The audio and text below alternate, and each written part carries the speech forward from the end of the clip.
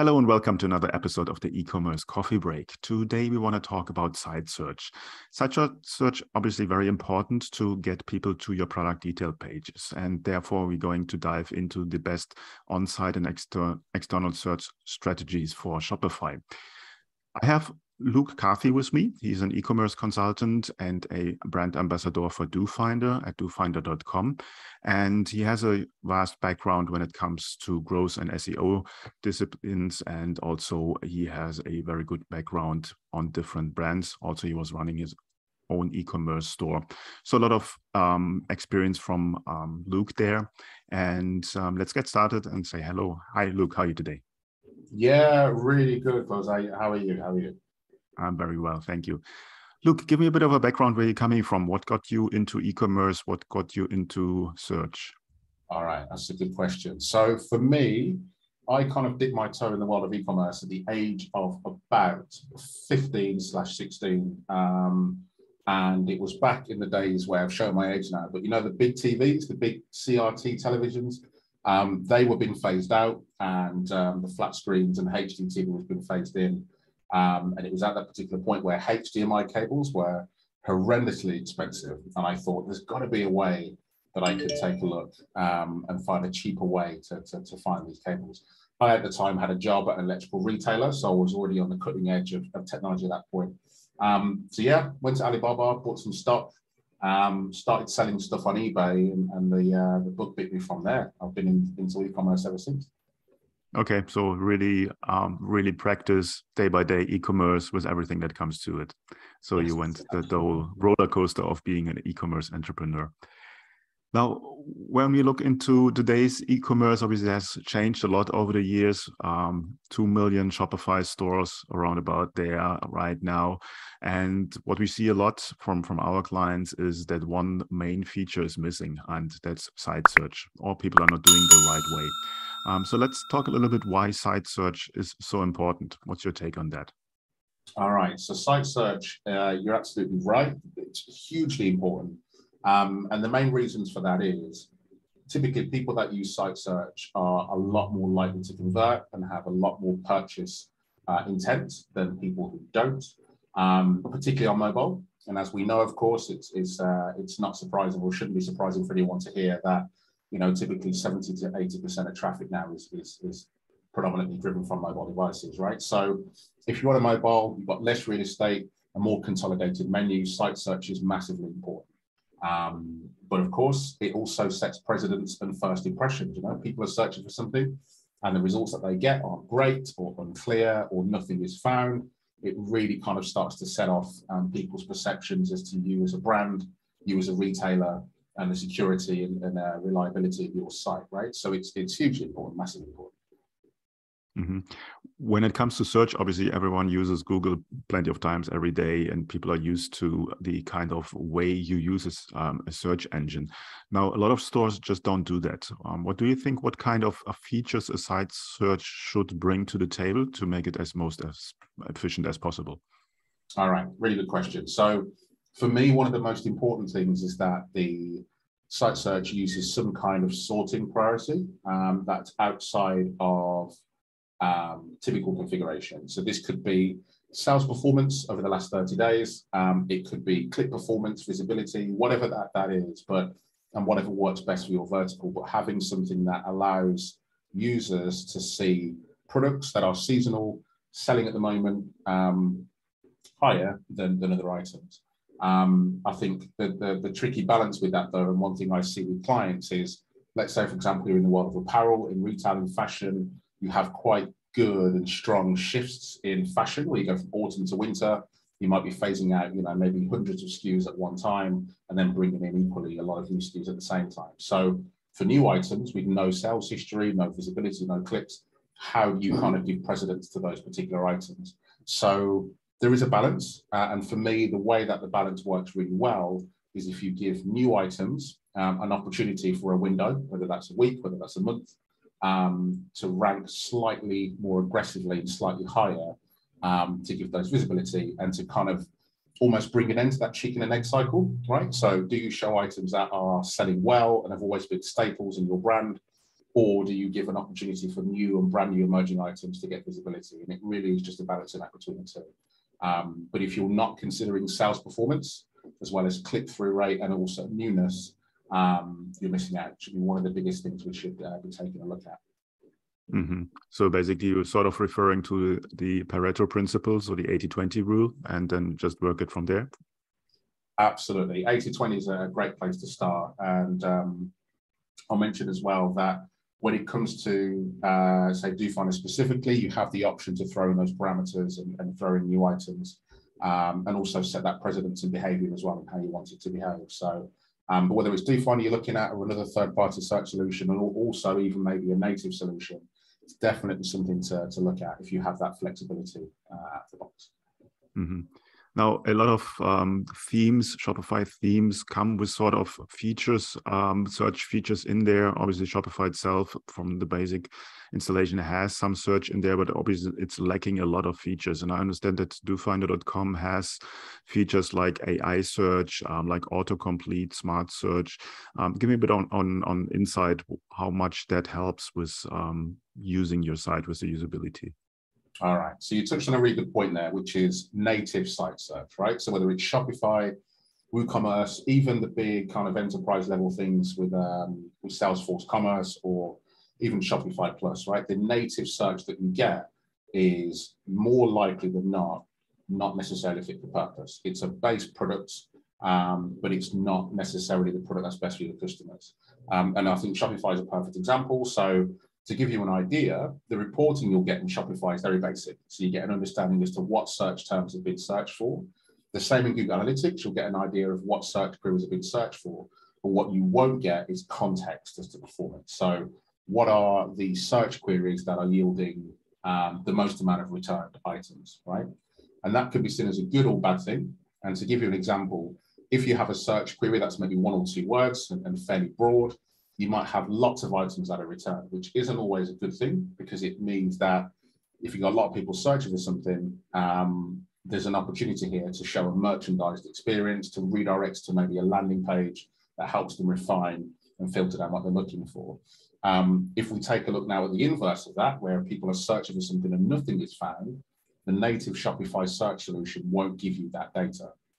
Well, DoFinder and other search solutions will be able to give you data on, look, lots of people are searching for this particular thing, whether it's a brand, a product code, whatever that might be. And that can really help you to identify, one, your search engine's understanding. So is it a misspelling that you need to add in? Is it a language and that sort of thing that your native site search doesn't understand? Or actually, do you have a real opportunity here to start to sell things that maybe your audience wants, but you don't necessarily have in stock yet? But either way, that depth of knowledge and context can really help you to drive conversion.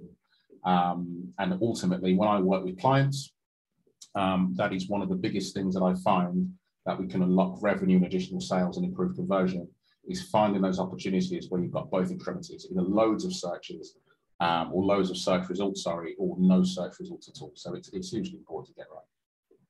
Yeah, very good point. And I see that as well with clients of lots of stores.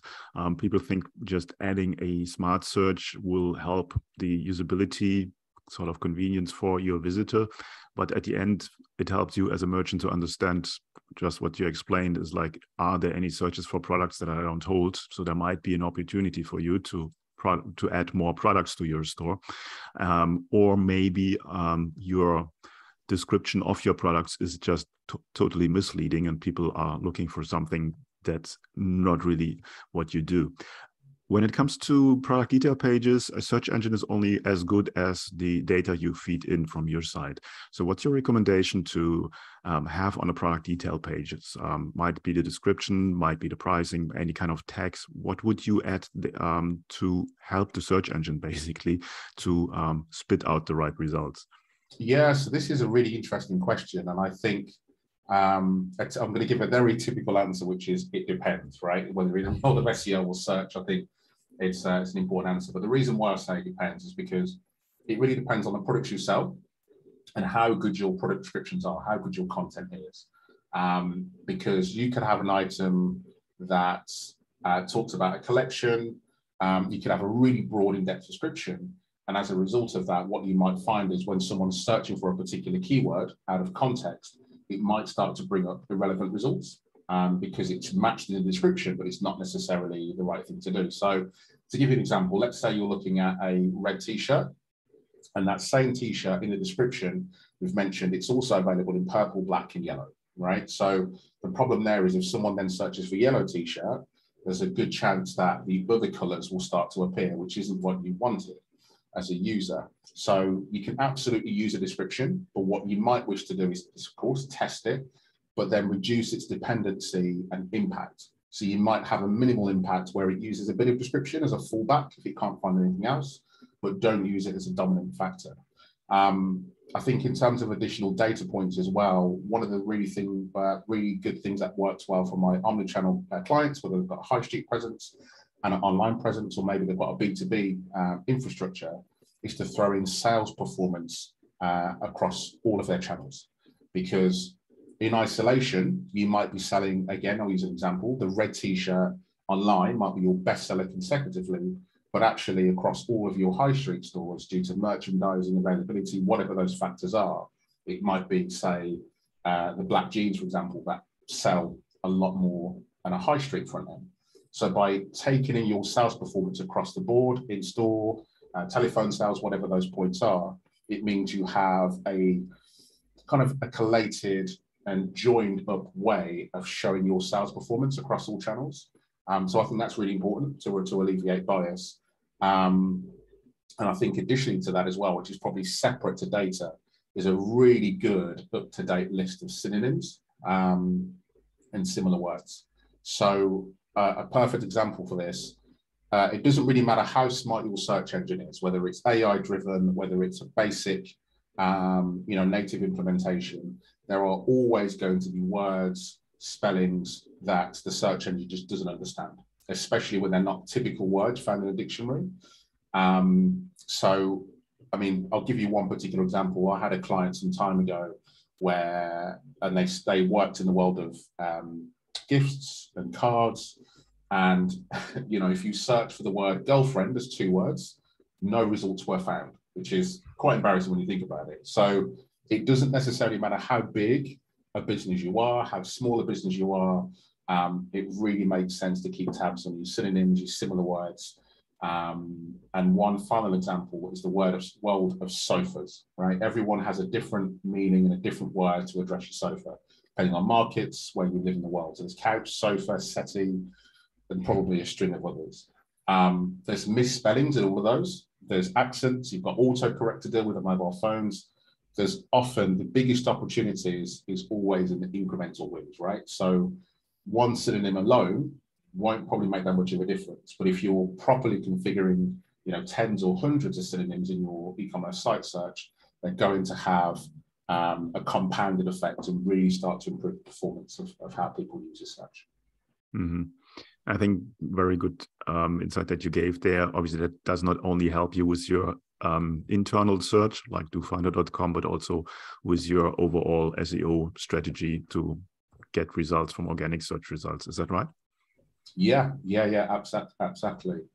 That's a really good point you touched on, actually, about how you can start to use your organic search data into site search and vice versa. There's a particular third-party tool that I really like to use in Google. And the reason why I recommend it is because regardless whether you work in the world of SEO or not, it's a tool that everyone can use and have access to. And it's called Keywords Everywhere. And it's a little Google Chrome extension, and it allows you to throw in maybe a core keyword. So we'll say sofas, for example, and it will give you a lot of long tail keywords, synonyms, and other ways in which you can address that particular keyword. And that can really help you to define your synonyms, how other people search behave, how Google responds to that, and translate it into your site search, and vice versa, right? But there's a caveat here. And that caveat I'm going to throw in is, just as I've mentioned, making your synonyms optimized and all your kind of related keywords, having too many can also be a problem, where you've got too many relationships between keywords and you can completely change the sentiment and understanding of what the search engine believes that keyword is about. So the rule that I like to have is if there is no historical search volume for a particular synonym, do not include it, because you're going to be in a situation possibly when you have 30 keywords for sofa, of which 4 might actually cross over to another product altogether. So then you get into a situation where you make the search actually a lot less powerful by doing too much work. So to recap on that, if there is no search history for the word that you're throwing in or looking to add, don't add it in, because you're going to make your search engine slower, for one, and 2, you're going to dilute the performance and understanding of the search engine itself. Okay, very good example. I think another thing where we have to push now a little bit to our clients, to our Shopify merchants or e-commerce merchants, whatever system they are on, is that they have to put some work in their description. And obviously, you know it as well. It's like a lot of them just tend to put in a list of features and leave it like this. It's really a hard job to come up with a copy, with a text that not only is descriptive and has the benefits, but also is optimized for internal and external search. Is that right? Yes, absolutely. It's a challenge for sure. And, you know, as a e-commerce store founder myself, I think descriptions they're granular, right? So if you sell, 10,000 products, you've got 10,000 descriptions to write, typically speaking.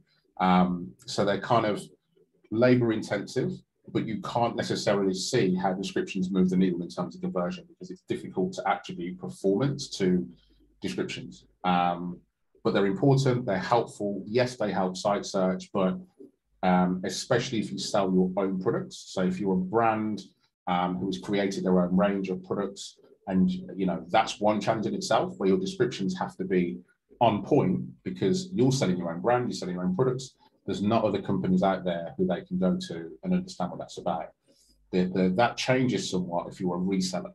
So if you are, let's say, an electrical reseller and you sell Samsung TVs or LG TVs, there is plenty of content available from those manufacturers that you can, quite frankly, copy and paste from and amend. And that makes your job a little bit easier. But it really depends, again, on a lot of factors, some of which are the item price.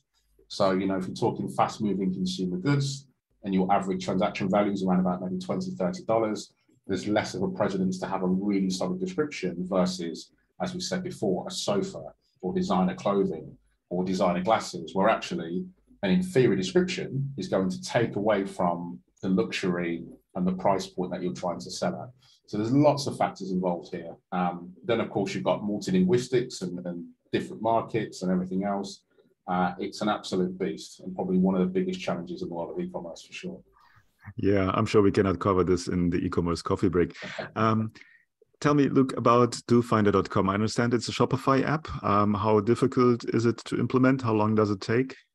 All right. So DoFinder itself is a search solution predominantly, but it is available on Shopify. It's also available on WooCommerce, and I use it on my own personal e-commerce project. So DoFinder is a really good go-to for SMBs, for startups, and for businesses who are on a number of platforms. What it basically does is give you the tools, the reporting, and the ability to use things like autocomplete, smart filters. You've got great reporting to add synonyms. You can throw in third-party data sources if you wanted to, if you've got other things that you want to throw in, as we said before, sales performance from other channels, for example. It's great at dealing with multilingual queries, and it's great on mobile. And all of that kind of combined into what is quite effectively a very low-cost solution just makes DoFinder a really, almost like a no-brainer if you're on Shopify, if you're on WooCommerce, or even if you're on BigCommerce, whatever the platform is, it could be Spoke or whatever. If you really want to level up your site search and you're using something native, and you've got gaps, then DoFinder is a great way to go to really move the needle. A lot of search providers will do this, but one thing I will make clear about DoFinder as well is that they have one thing that I really like is, as you're searching for queries, you get almost like a product listing page built for you as the query happens. So normally autocomplete, you get almost looks like spreadsheet rows, right? So it takes up half the screen on mobile, maybe a quarter of the screen on desktop.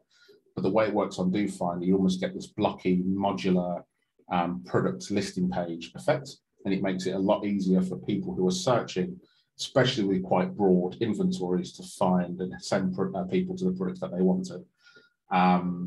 So yeah, it's an easy plug and play. It's relatively inexpensive, and it's definitely worthwhile taking a look at. Okay, where can our listeners find out more about DoFinder and yourself? Yeah, so DoFinder, quite a unique name, so you won't struggle to find information. But of course, you've got the main website, dofinder.com. We can have a conversation as well if anyone who's listening or watching this is interested. We can have a conversation for sure. There's people I can refer you to.